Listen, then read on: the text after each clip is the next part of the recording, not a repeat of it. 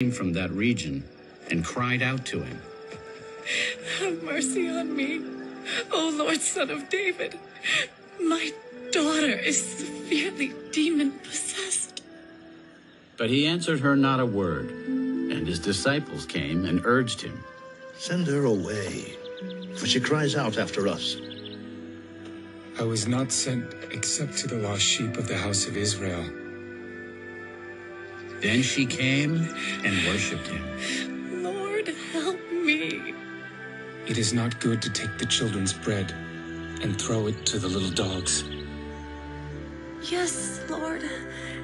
Yet even the little dogs eat the crumbs which fall from their master's table."